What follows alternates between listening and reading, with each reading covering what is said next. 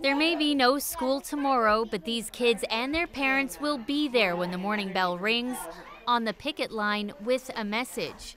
I hope the teachers see that we support them and also that we know that their action is for our children. Community centers are setting up day camps that normally run over spring and summer holidays. This Toronto mom is helping organize a low-cost pop-up camp in her neighborhood for parents who can't afford to miss work. The cuts that have been proposed and are in place are harming all of us, and so it's important for us to work together in collaboration to push back.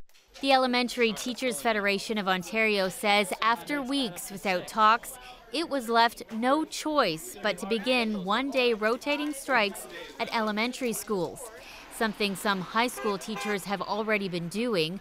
Ontario's premier says the sticking point is salaries. He wants to limit public sector wage increases to 1% annually. If I came out tomorrow and said we're going to give them another 1%, I'd be all done. But we can't do that. We don't have the $750 million.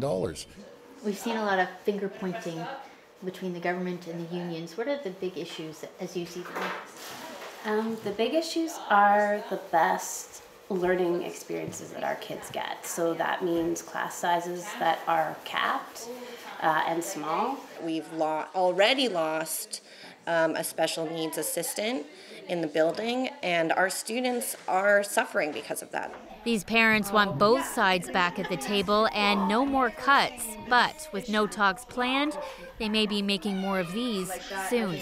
Shannon Martin, CBC News, Toronto.